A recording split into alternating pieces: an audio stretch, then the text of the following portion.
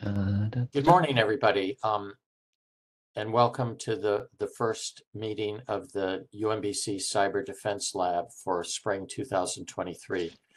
Today we have guest speaker, Dr. Jeffrey Herman from the University of Illinois, Champaign-Urbana. He and I have been collaborating for many years on the HATS project, Cybersecurity Assessment Tools, and he's here today to describe our most recent paper validating a concept inventory called the CCA, which we developed.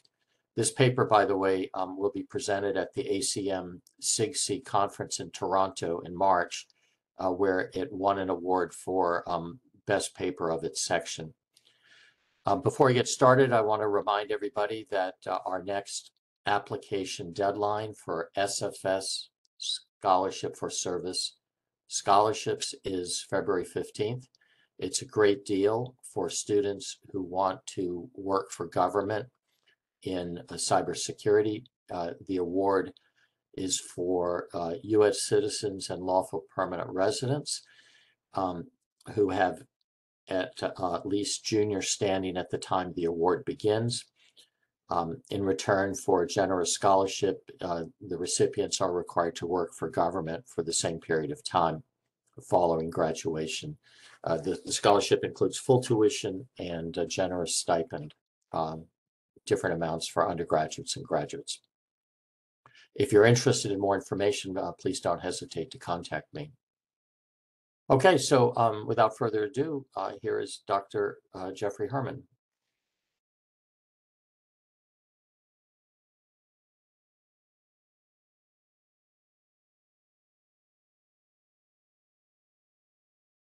I am muted, I think. Hi. Can you hear me now? And can you see the slides? Yes. Okay, great. Hi, so my name is Jeffrey Herman. Thank you, Alan, again. And this work there's been a number of different contributors to this. Some former grad students of mine, Seth Polson, current graduate students, Chan Huang, and then all the people you know at UMBC, Alan, Linda, Anderson Travis, and Akshita, an undergraduate, and then also Peter Peterson from University of Minnesota Duluth have all been contributing to this. And so I'm going to go a little bit broader than our paper from the 60 paper, but just talk a little bit about kind of the ideas and why and how we develop concept inventories and curriculum assessments, and yes, so that's where we're going to go. So I'm pretty sure I don't need to convince all of you about this general need, but we look at everything from like LastPass. Like I'm thinking about that because I still need to find my new password manager since their data breach, and so many other companies where it's just like cybersecurity is becoming so much more important for our increasingly digital world. And so yeah, like that, but particularly that part about the workforce, though, we really want to be making sure that we have students who are ready to make contributions and understand the nuances of the challenges that we're facing in terms of creating security. And so that is a driving motivation for this project, and that's why organizations like the National Science Foundation and the Department of Defense are investing money. And this is like realizing if we don't invest in workforce development, we won't ever actually solve this problem. So to get there, what we want to make sure that we're doing is making evidence-based decisions about how we educate the workforce. And so this slide shows some pictures about kind of historically the way that a lot of medieval doctors and scholars used to think about the way that the human body worked. And so they noticed that there's lots of these different fluids in the human body, and they're like, oh, okay, so you're healthy if your four fluids, called the four humors, are in balance. But if you get these things get out of balance, that's going to make you have these weird diseases or have weird personalities, dispositions that we don't like, that aren't good for society. And so they would like practice the art of bleeding, because if you had too much blood, you were considered sanguine. And so we needed to get some blood out of you so your humors would get back into balance. And so like there was a theory, like there was a coherent theory behind a lot of that medicine, but now we know it's like, well, it doesn't really hold up under scrutiny. And the way that we often teach, I think, aligns with this. We have some of these coherent theories that really kind of like explain to us how teaching works and what we think should work, what things that we should make better. Um, and so, like, a different area of my research is focused on like things like motivation, and that we often think like you have to give points, you have to give carrots and sticks to get students motivated to learn. And it turns out that pretty much by offering rewards and carrots and points and sticks, that we actually decrease learning.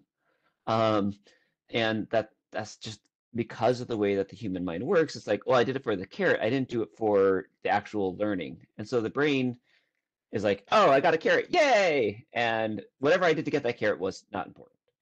And so there's like all these really weird things about human psychology and the things that we think would be very effective that just aren't. And so this is one reason why we want to develop assessment tools.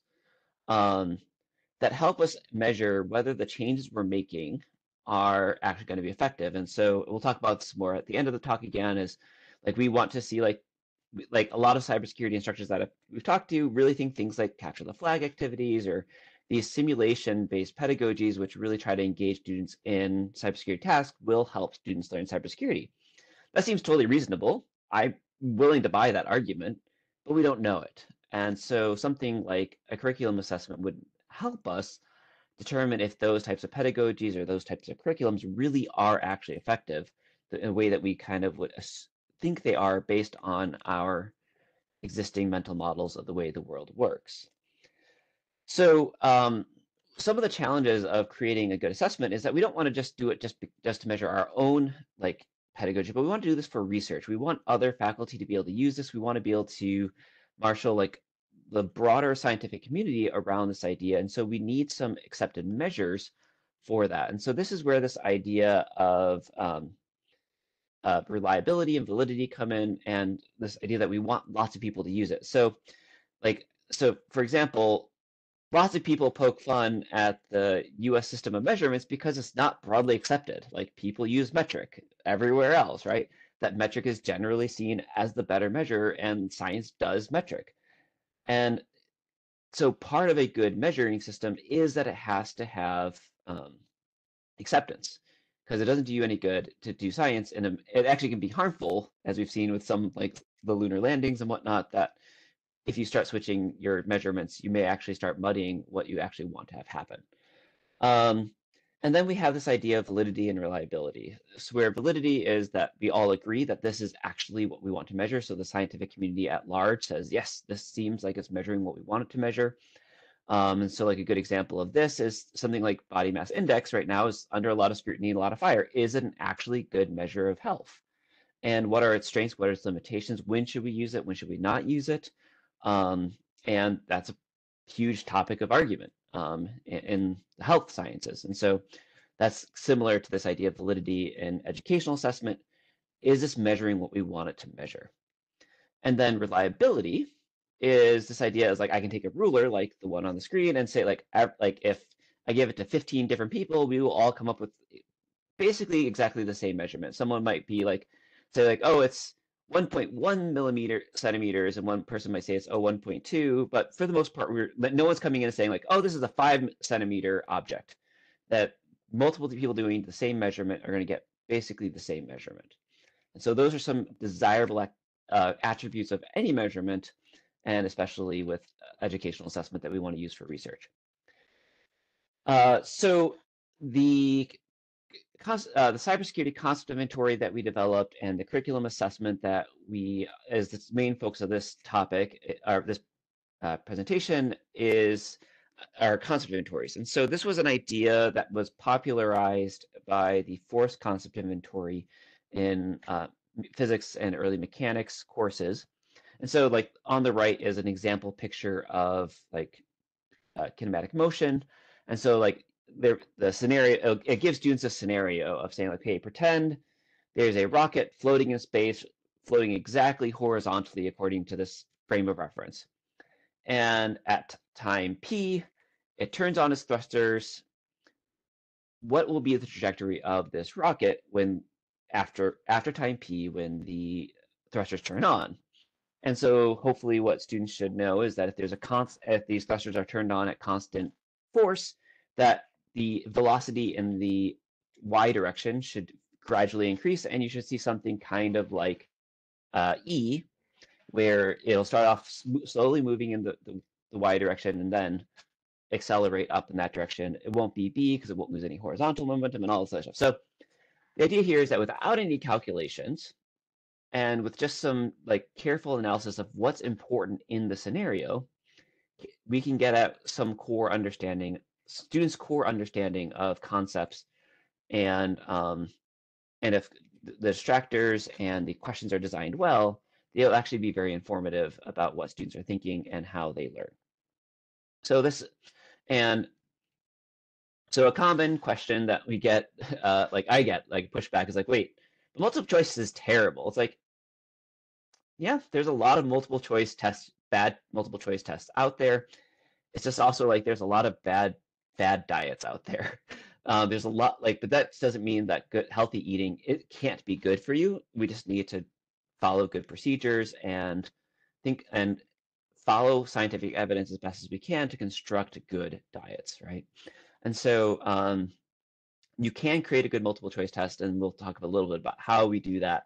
But yes, there are very good reasons to have a visceral reaction against multiple choice tests because a lot of them are poorly written. So what the concept inventories ended up doing, which was kind of the motivation for why we want to build these for cybersecurity, is they provided that scientific basis that really has pushed this idea of active learning as being a more effective way of teaching. And there's been some enormous meta reviews that have basically shown like, yes, this has consistently been the case regardless of what measure we use, but concept inventories provide one really easy way to do, like not easy, but broadly agreed upon way to do this. And one reason we like concepts in particular is that concepts are more easily transferred. So like if a student learns how to solve a problem with specific numbers or specific procedures, they can get locked into that specific problem format. But if they really understand the concept of trajectory motion, like in the previous example, they can transfer that to lots of different problems and solve a wider range of problems. And so that's why we really care about concepts. But there's also very easily gradable. Multiple choice is nice, right? And that we have really good what's called psychometrics, and that's going to be the kind of last part of this talk, standards of evidence from statistics that say, are the questions that we generated actually giving us the information we want related to student knowledge? So as I mentioned before, we are developing both this. We've developed both the Cybersecurity Concept Inventory, which is an assessment aimed at a first course in cybersecurity, and the Cybersecurity Curriculum Assessment, which is more aimed at students who have finished an entire curriculum, getting ready to enter the workforce, and is really intended to measure, are students ready to really engage in the actual work of creating secure systems. And so the way we go about developing both of these assessments, we follow the same development procedure, so I'll be talking kind of interchangeably about both for a little bit, and then I'll zero in on the curriculum assessment at the end, is that we started off with a Delphi process. And we'll talk as a strategic survey method, and we use expert review as part of that. And so the Delphi process is where we get a panel of cybersecurity experts in this case, who each kind of propose a set of topics that they think have to be included on the cybersecurity curriculum or curriculum assessment or inventory. And we limit them to 10 because we really want to focus on what is the core. The breadth of cybersecurity or any domain is always growing.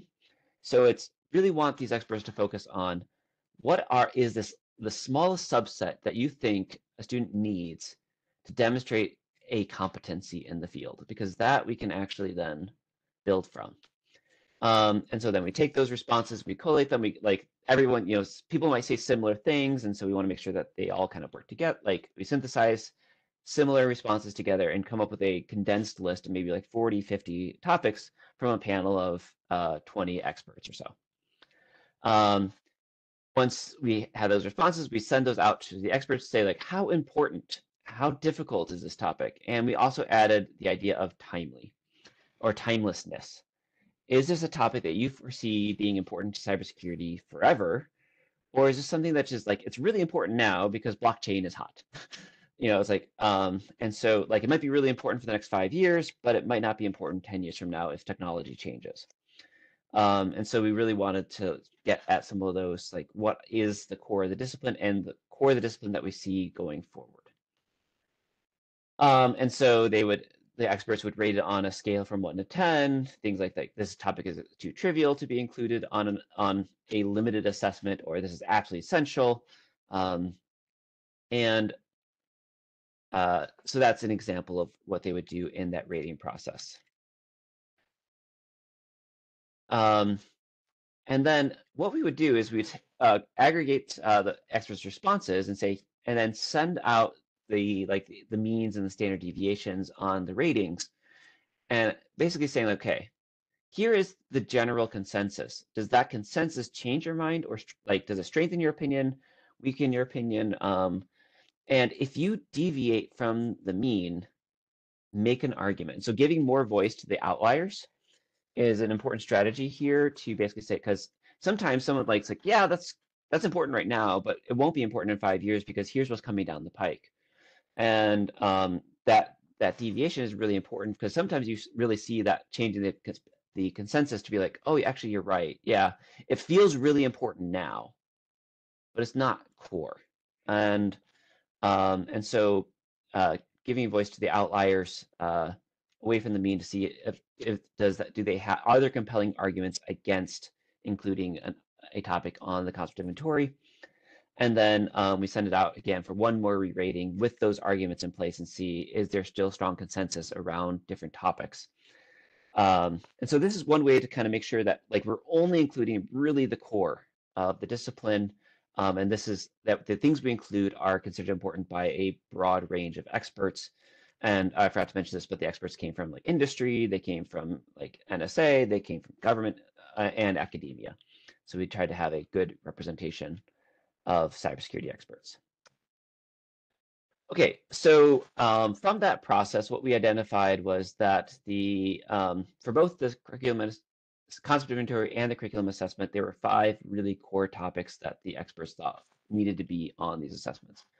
One is the ability to identify vulnerabilities and failures, the ability to identify attacks against the confidentiality, integrity, availability triad, and authentication, the ability to devise a defense, the ability to identify security goals, and identify potential targets and attackers. So that's what our takeaway is. And you notice it's very non-technology specific ultimately. And so again, we hope this helps make this more of an evergreen assessment that doesn't require knowledge of specific technologies at specific times as much.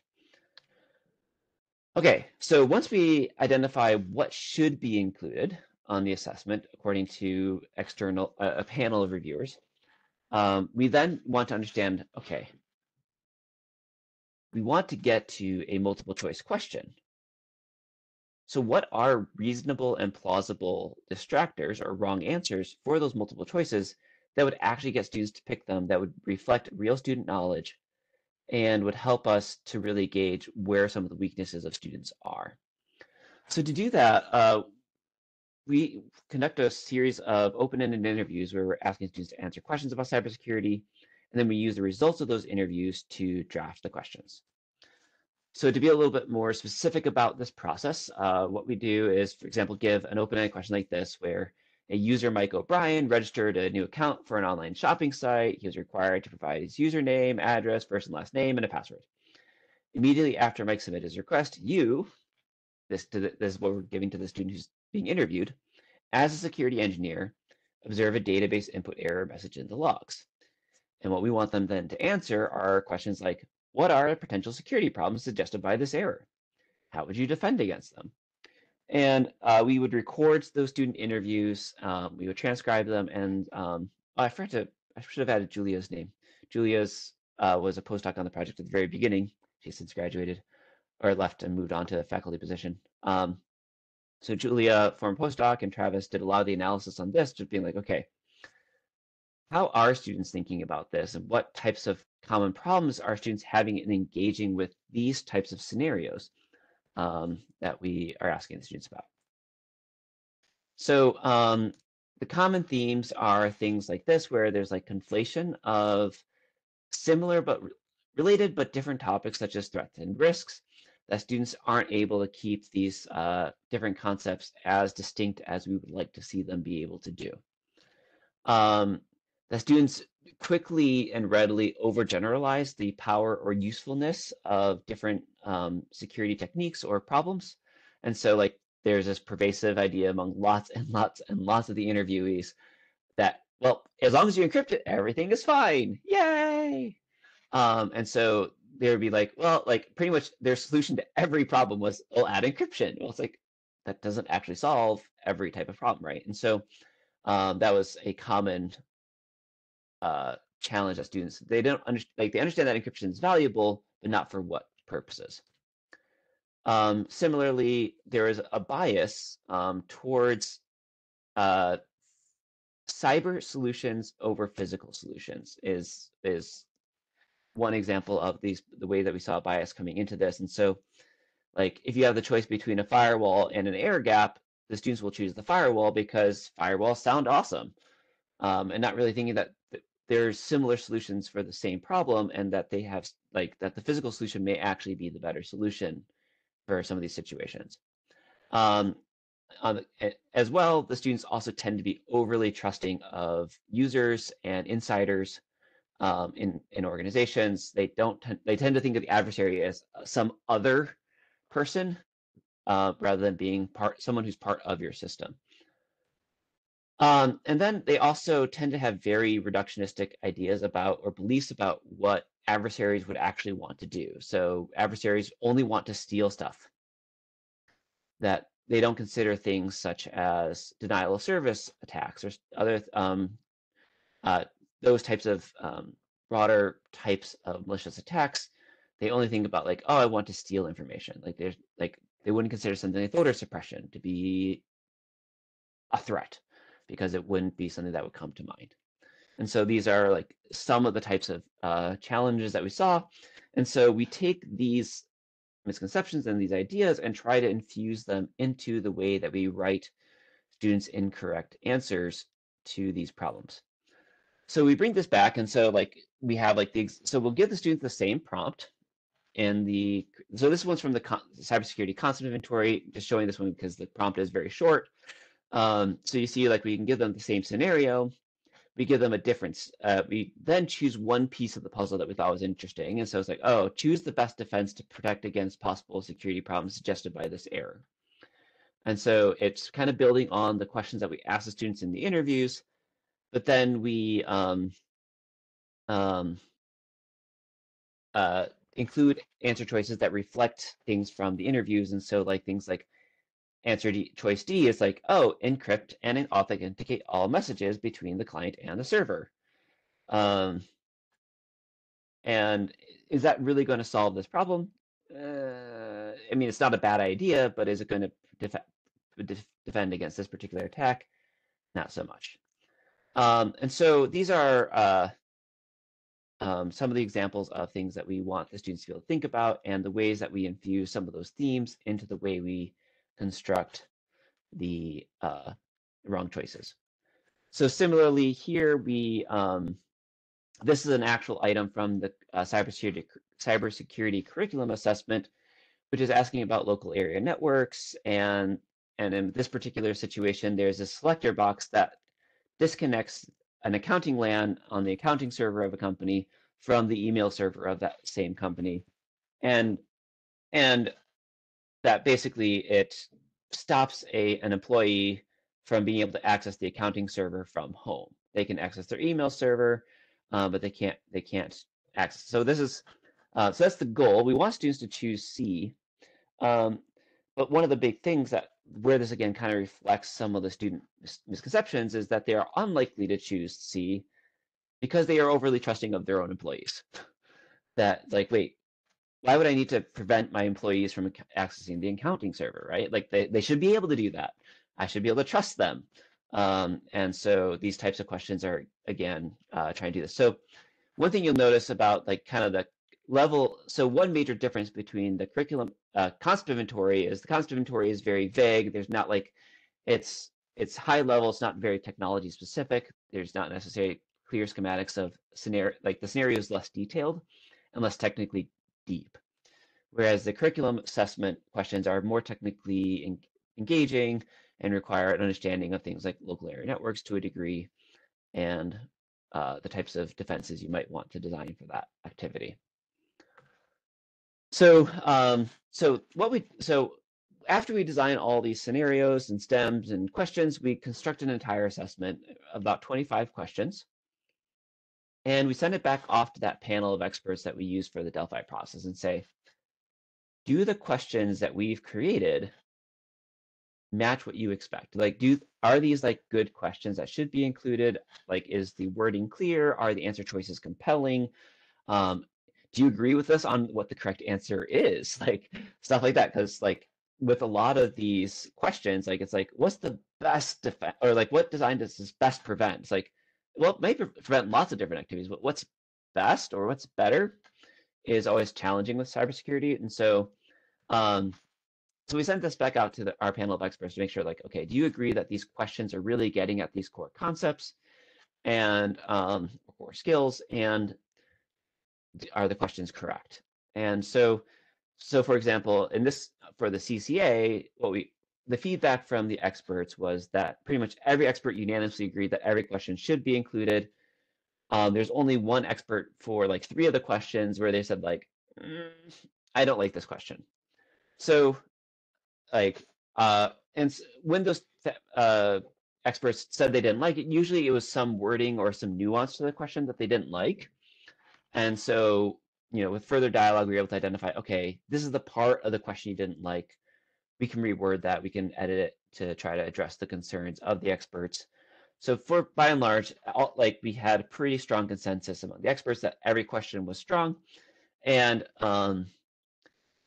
for all the questions, no more than one expert got any one question wrong on their own. And so, again, pretty strong consensus among the experts that, okay, indeed, the correct answers are the correct answers. And again, usually, if someone got something wrong, it was usually because of an assumption that was unstated in the question, and we could go back and then fix that based on their feedback. Okay, so that's how we kind of, like, that's the establishment of like, okay, here is a thing that we want to measure. We want to make sure that it is broadly accepted and that the community generally is saying like, yes, this is measuring what we want to measure. And so that it addresses the acceptability and the validity concerns. But what it doesn't address is the assessment going to be giving us useful information about the test takers? And this is the field of psychometrics, which says, okay, is there statistical evidence to support the claims that you want to make? And so if we want to make the claim that a student who does well on the curriculum assessment is ready to go and be a cybersecurity worker, does that bear out? And do we have so this gets into the question of reliability, and as well as some other questions related to information and difficulty, which we'll talk about in just a moment. So with this, what you want to do is administer prototypes of your assessment to a large number of students, perform some psychometric analysis, and if needed, you re-administer with a larger sample until you have enough statistical evidence to support your claims. Sorry, I just forgot that I have some people coming to work on my house. I'm going to go close my doors. Okay, they just shut up.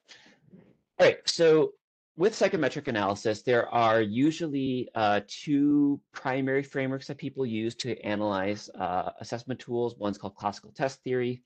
Another is called item response theory. They share a lot of similarities in terms of what things they measure and how they approach stuff. So I'll kind of lump it a little bit together. But if you're curious about to look this up in the literature, these are the 2 main approaches that people use that you can like Google and find more information about later if you want.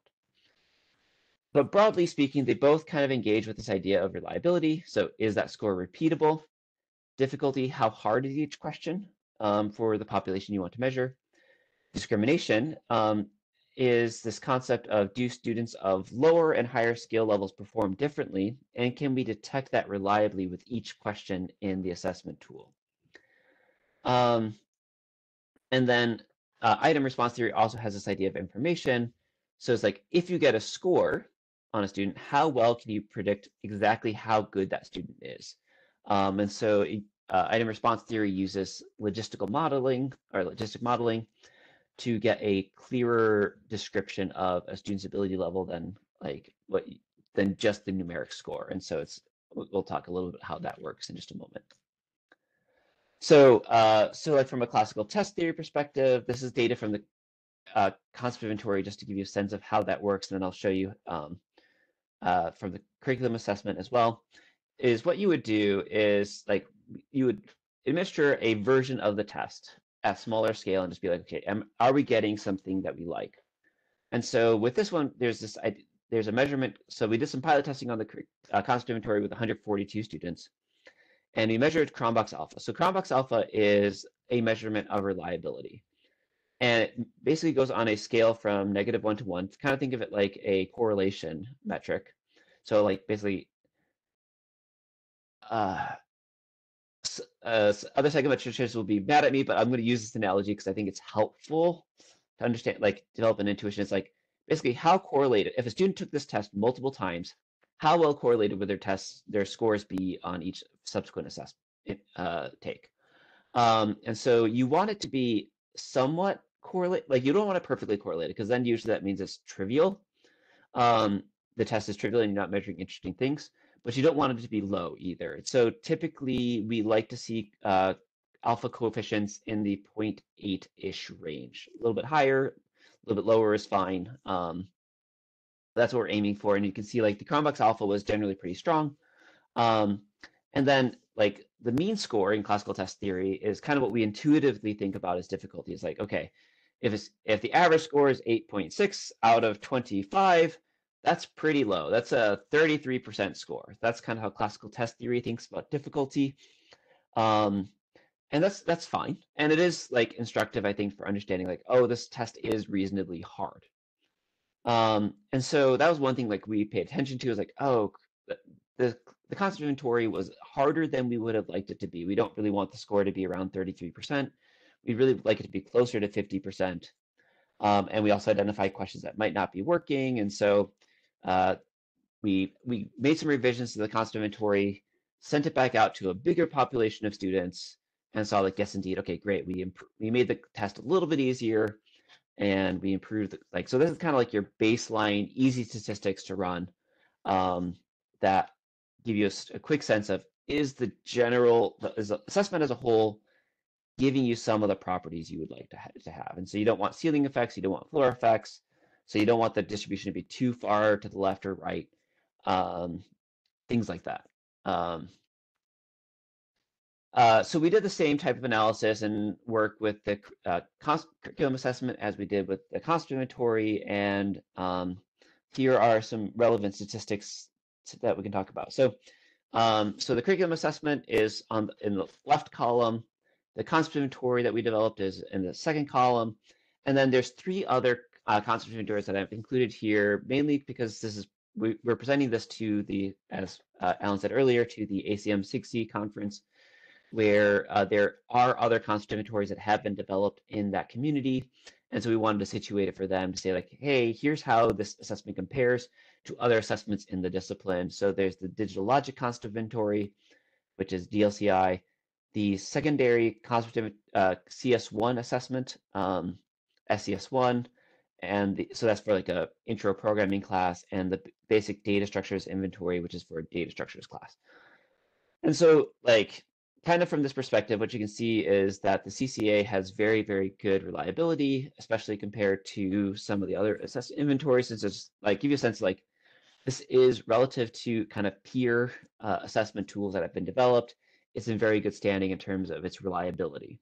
So that's kind of just one thing to give you a sense of like, well, 0.83, is that good? I don't know. Like you can take my word on it, but it is, yeah. So it's hard to get it up to that 0.8 level, as you can see, as some of the other assessments have had difficulties reaching that level of reliability.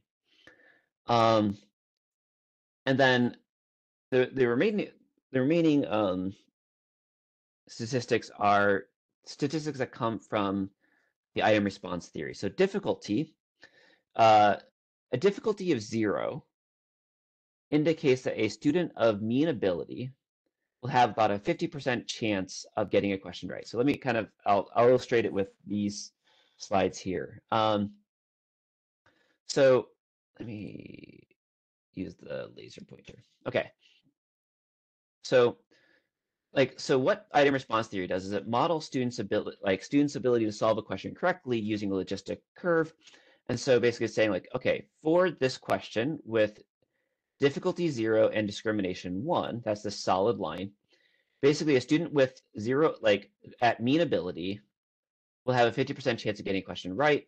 And as their ability level drops off, basically, so this is like 2 standard deviations below the mean, they'll be down to about a 10% chance of getting a question right. And a student 2 standard deviations above the means will have about a 90% chance of getting a question right. And so that's like a logistic curve of modeling student ability versus the percentage chance of getting a question correct. So if we increase the discrimination to like 2, what you'll notice here is that the probability drops off a lot faster. So you can see like basically now a student with 2 standard deviations below the mean is now basically not going to get that question right versus a student of 2 standard deviations below the mean will basically get that question right all the time. And so discrimination is a good thing in this case. We want higher discrimination for our questions so that we can pinpoint what students know and what they don't know, and ideally eliminate guessing and randomness from students' responses as much as possible.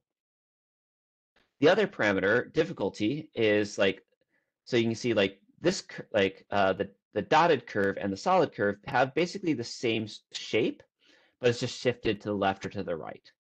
And so a item with like -0.5 difficulty is easier. So a student with ability below the mean, it still has a 50% chance of getting a question right. So that's what these statistics mean and how to interpret them here. So what you can see is like an assessment tool like the CCI actually has very hard questions and very easy questions. So questions that require, being 2 standard deviations of the mean, and questions that are targeted at students who are 2 standard deviations below the mean. And so it's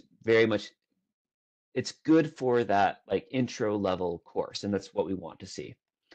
In contrast, the CCA is a little bit more skewed towards being more difficult. And that's given that we want this to be for graduate level, like students who are graduating and getting ready to go to the workforce, we are expecting a higher level of knowledge and a higher level of ability. So having a little bit more difficulty is okay. It's maybe still, I would maybe argue it's a teensy bit too high, but that's kind of like how you can look at what's going on with this assessment, that it is a harder assessment than the CCI, which makes total sense given the different target audiences for the assessments.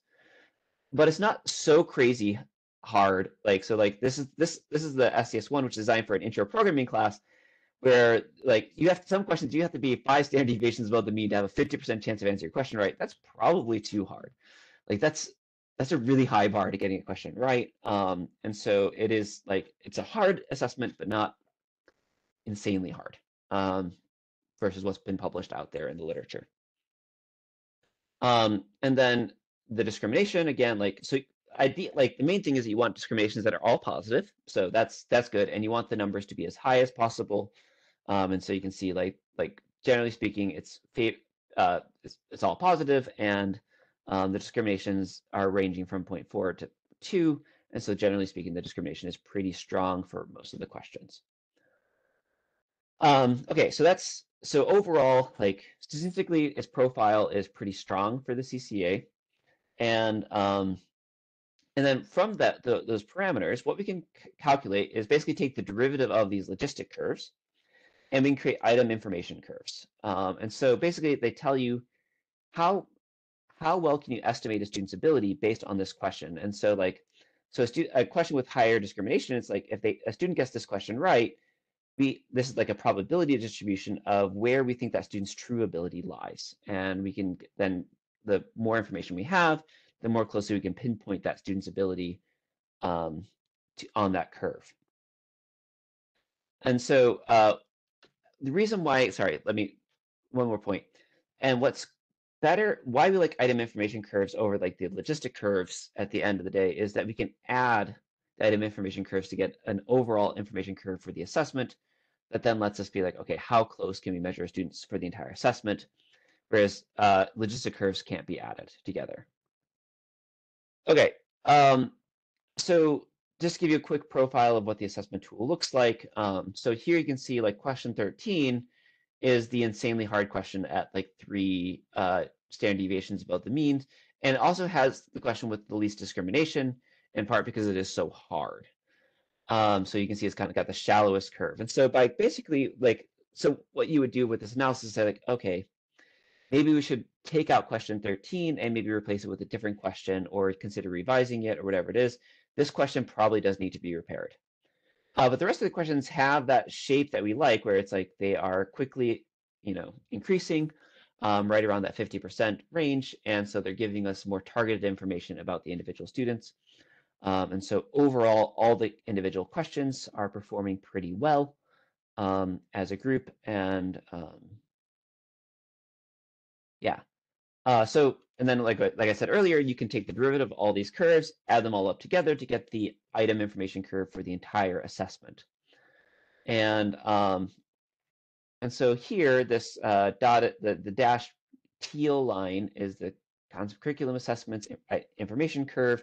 And you see it is skewing a little bit more difficult, that we really get a lot more information about students who are 1 to 2 standard deviations above the mean. And it's also a much taller and peak than pretty much every other inventory, including the CCI that's out there. So it's a very, very informative test for those high-performing students, which again there are some nice things about that, particularly if you're looking for like trying to say like which programs or curriculums are really preparing students to really enter the workforce and do well. That's not a bad characteristic for the assessment tool. And so overall, we're pretty pleased with the quality of the assessment given all those considerations. And I think it reflects like there's some small tweaks that we can make, like replacing question 13, maybe with an easier question to give us more information about weaker students. But that is overall, we are pretty happy with that outcome. So again, so some of the future work that we are planning to undergo, and if we have the energy, is to do some more item level analysis of the CCA. So thinking about like, so if we can take a question like this one here, which answers are the students choosing? What does that tell us about what those students believe? Is there some correlations between questions? Which distractors seem to be the most compelling, and can we find out more? And so that so we can do individual item analysis with that. Then the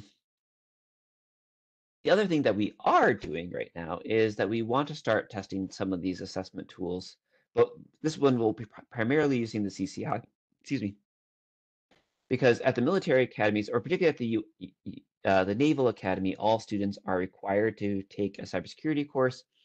And so our goal and hope is to run some large-scale studies about changing the teaching methods of faculty at the Naval Academy to see if that really does actually, like using some simulation-based pedagogies, using things that capture the flag activities and other types of simulations will actually help students learn more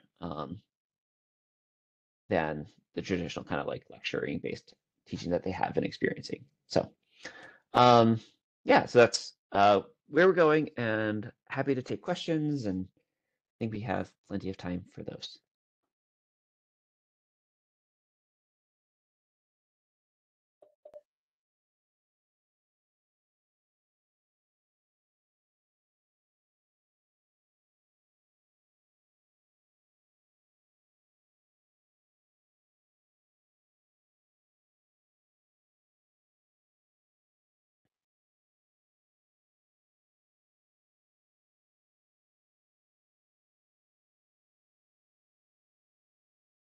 I have a quick question.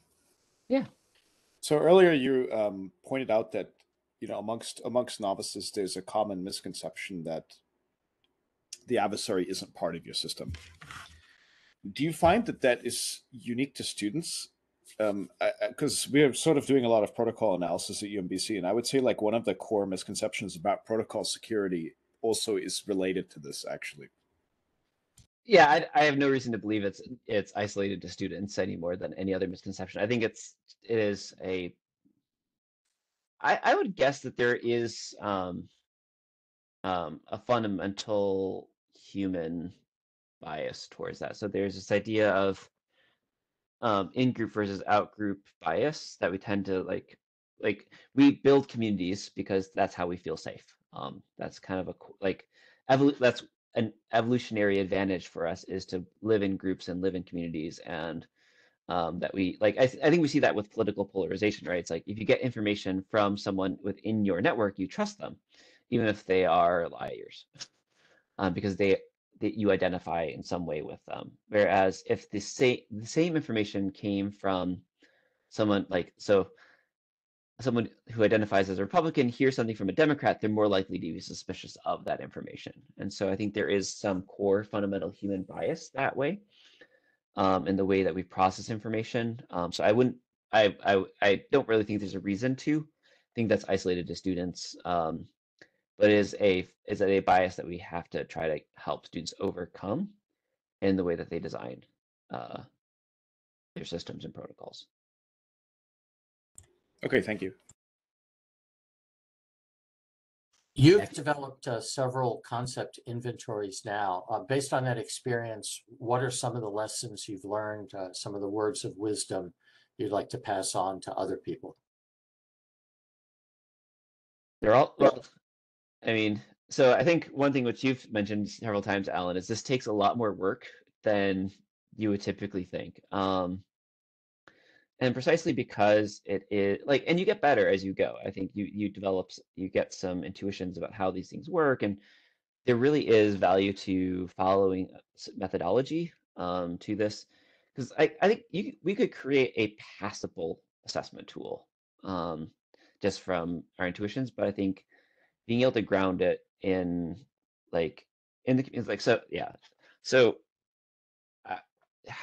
so I think both with cybersecurity and digital logic, which I also worked on, it's really hard to find consensus. No matter which topic you pick, no matter what subset of topics you pick, someone's going to be upset that you didn't include their favorite topic. And so that's always a really challenge. And so having some basis to be able to say like, yes, we totally understand why you're saying that, and here's why it's not there. And being able to helps people be like, oh, okay, I guess you're right. Like having information from a Delphi study can help you defend against critiques, and help people to come around. And then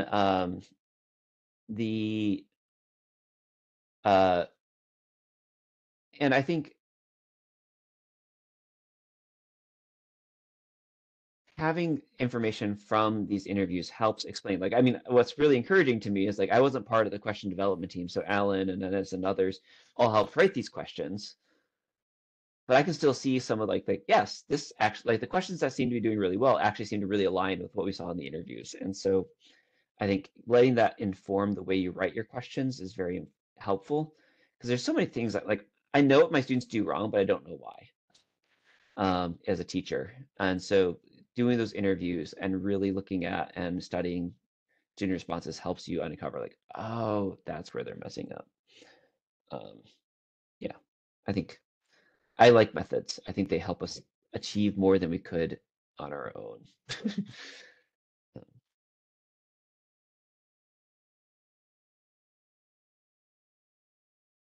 Yeah, so as one more thought, so Anis, if you're interested in this, there's a lot of research done by a research group called the Cultural Cognition Lab that really does a lot of this work on so it's I think it's Dan Kahan, among other researchers, if you're just curious about how other fields, so that, he's particularly interested in politics and how that shapes how he's done some really interesting studies about how scientists are bad at interpreting their data when it comes to political issues. And scientists will interpret the same data differently if it's about climate change versus if it's about the cost of hair dryers, the same data set. you know, it's like stuff like that, where it's very interesting how our politics and beliefs and who we think the information is coming from shapes how we interpret statistics. So there's some fun stuff there if you're interested. That sounds really interesting. What is the working group called? It's called the Cultural Cognition Lab. Okay, thank you.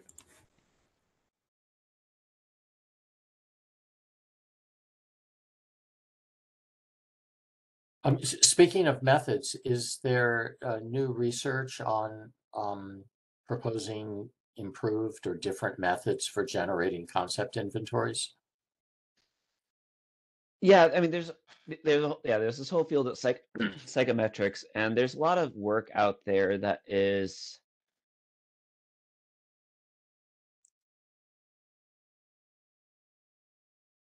how would I put it?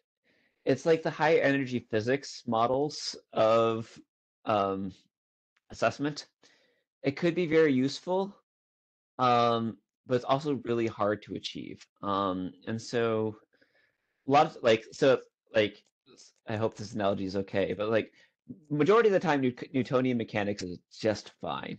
It'll help you solve the vast majority of problems. And so the kind of where the methodology is going much more so is really trying to get at super fine-grained like knowledge. And so there's something called cognitive diagnostic assessment models, which is, oh my gosh, really hard to do. So you have to basically so where you're seeing this come up is in places like studying how people learn something like fractions. And so to the sheer number of ways that you can understand and learn about fractions is staggering. It's like it's way more complicated than you would think it is. Because like on one hand, it's like, well, you're just dividing the top number by the bottom number. It's like, yeah, that's one that's what a fraction is, but that's not how people reason about and solve problems with fractions. And so there's like so many different techniques and tricks that people use to solve like problems with fractions that have nothing to do with division. So you know, just like simple heuristics, like I see 2/5 and 2/9. 5 is bigger than, or 5 is smaller than 9, so 2/5 is bigger, right? Like I don't have to actually, I didn't do any division there. I just was doing number comparisons. And so so part of what diagnostic assessment does is so you're doing like all these careful interviews, documenting all the different ways that people solve these problems, and you like give basically statistical weightings to each skill needed to solve each problem, and then you can create a profile of what skills a person likely has or doesn't have to solve the range of problems in a domain. And that's the nature of that is like you're like, so again, kind of like the difference between Newtonian and quantum mechanics is like, with quantum mechanics, you are very concerned about like very small details of a very small phenomenon, and you have a narrow focus of like very small, just fractions. It's not math, it's not arithmetic, it's fractions. And whereas like with something like the cybersecurity curriculum assessment, we want that bigger macro view, and so a lot of the work is less relevant to the types of questions. So if you really want to understand like how do students reason about like confidentiality or something, maybe you could do like a really deep dive in that with those techniques, but you wouldn't want to do that with the type of assessments that we're working with.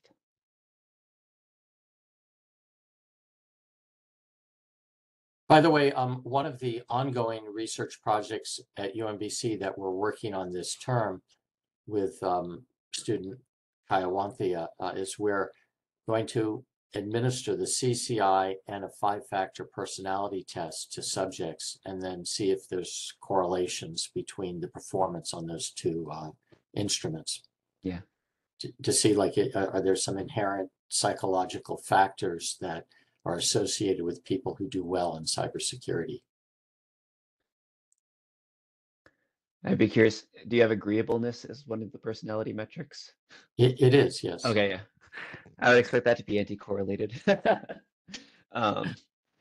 Conscientiousness, maybe. correlated. Yeah. Anyways, yeah, that's yeah, it'll be interesting. When is that wrapping up again?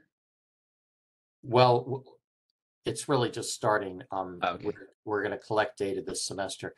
One of the hardest tasks that we've encountered in these sort of studies is actually recruiting subjects. Yeah. And I'm sure you're familiar with that. I don't know if you have any words of wisdom about how one can collect subjects more easily. Persistence and personal connection. I think that's all you got. I think especially the more narrow you get into the field, like fewer people go into cybersecurity, so you've got a smaller pool, unfortunately. Yeah. Are there any more questions?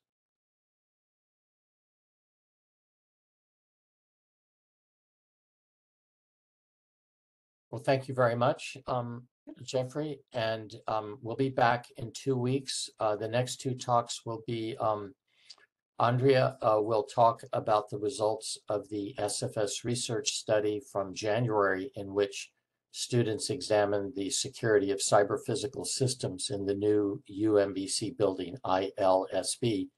And then 2 weeks after that, Ennis will talk about his protocol analysis work on FIDO and cryptographic binding. So with that, we're done for today, and I'll see you in 2 weeks.